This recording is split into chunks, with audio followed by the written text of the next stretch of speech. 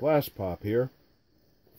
Today I'm taking a look at an old classic and an old favorite of mine that goes back to 1980. It's Time Tripper by SPI, and it's kind of a cool cover at its age because you see a U.S. soldier from the Vietnam era being chased by space police into the middle of a battle where Roman legions and soldiers are surrounding our American erstwhile hero here. The actual game comes on an 11x17 map, and I thought I'd give a brief overview of how the game is played without going into all the specific rules of the game. It's not a difficult game to play. It came out in 1980. I remember actually purchasing this copy in 1980, and I believe I bought it directly from Redmond Simonson, if I'm not mistaken. In any case, back then it was boxed, and it was $8.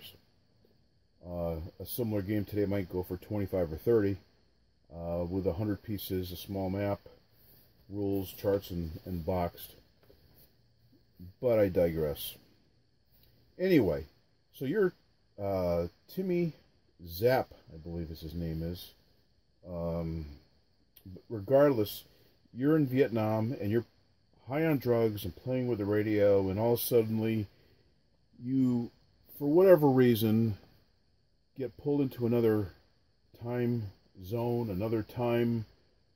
Well, it's a time machine actually, and you're off traveling through the past and the future, trying to bring yourself back to home, which is Vietnam, approximately 1975.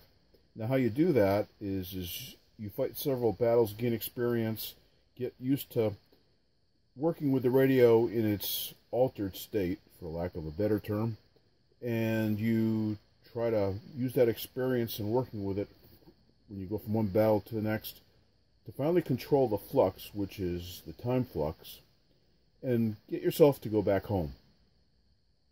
Now, this is done on a few displays here.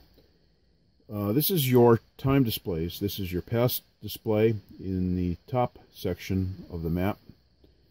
Here you have the future time display.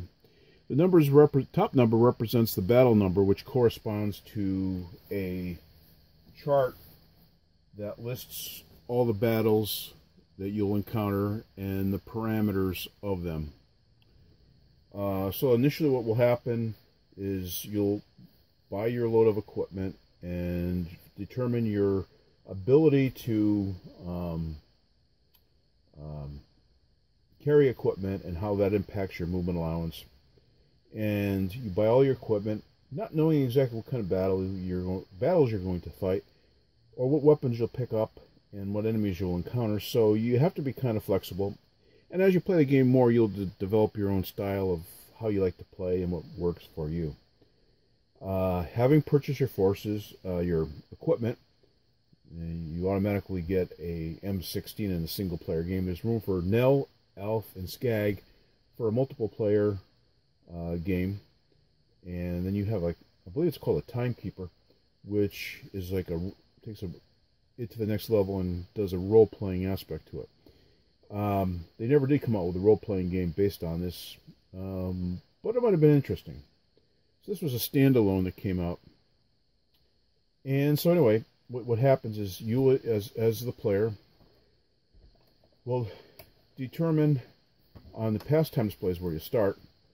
You'll roll a couple dice, and let's see, the red die will be the direction, and the other is the distance. So direction 2, a distance of 2. So looking up here at the display, direction 2, distance of 2 takes you to 1778. So I would take a look at the past time display and looking at battle number 21. 21 is the Battle of Monmouth. And the longest battle of the American Revolution was fought between the Continentals commanded by Lee and the British under Clinton. Only Washington's timely arrival saved the Continental Army. As it was, the British retired from the field in this inconclusive battle. So it gives you a little bit of history background, which is right here.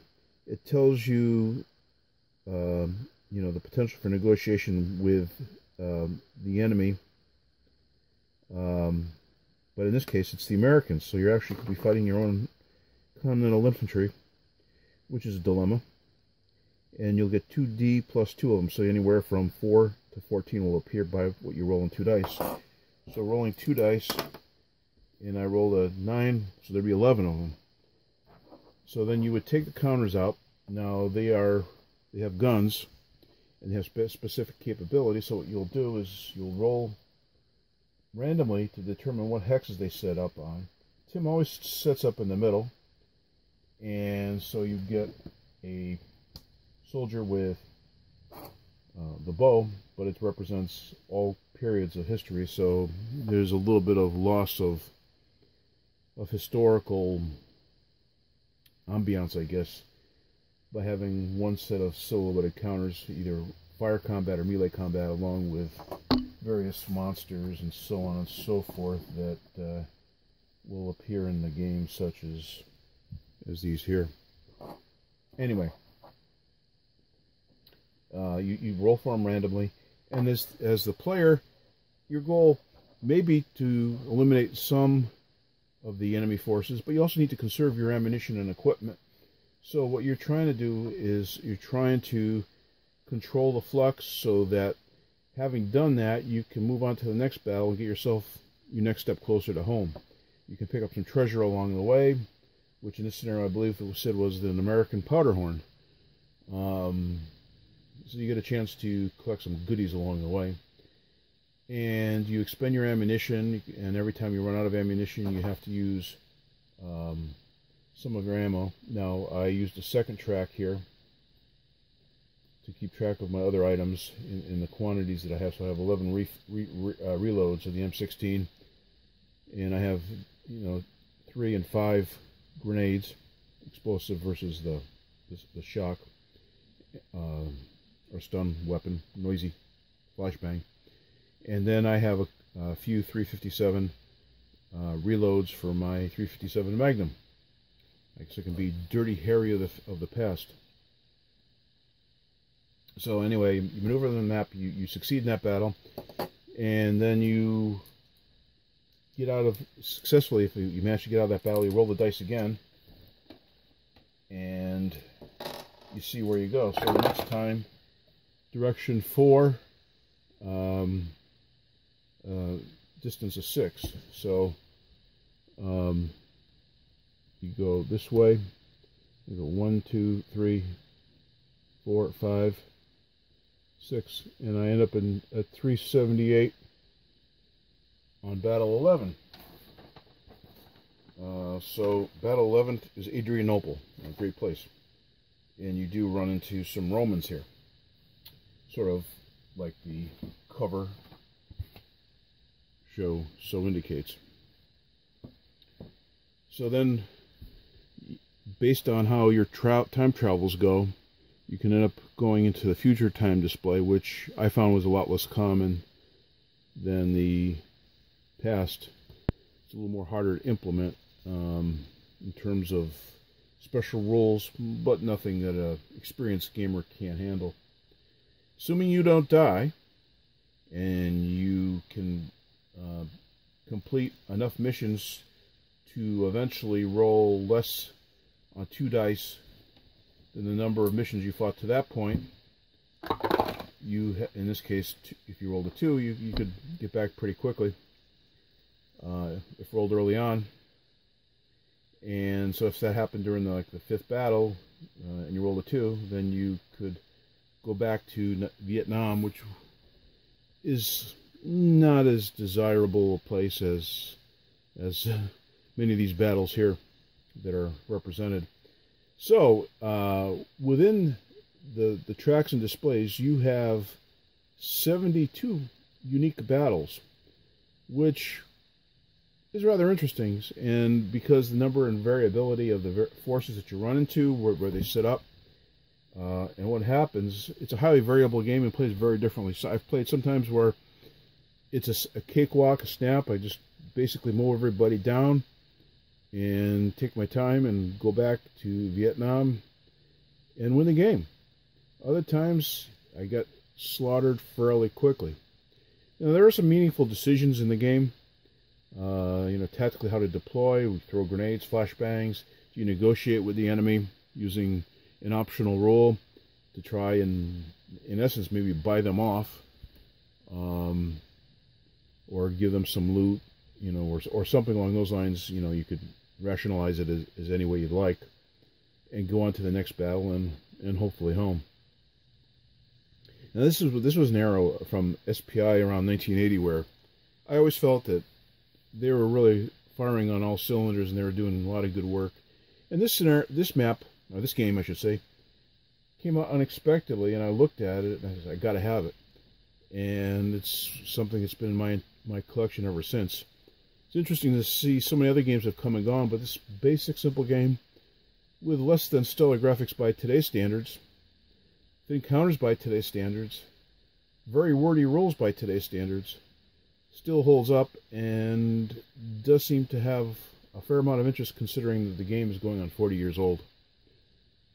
If you can pick up a copy, borrow a friend's copy, you can download some of a new revised map, a bigger map, a couple extra components that will make your game a little more user-friendly by today's standards. Do so. I encourage you to give it a shot.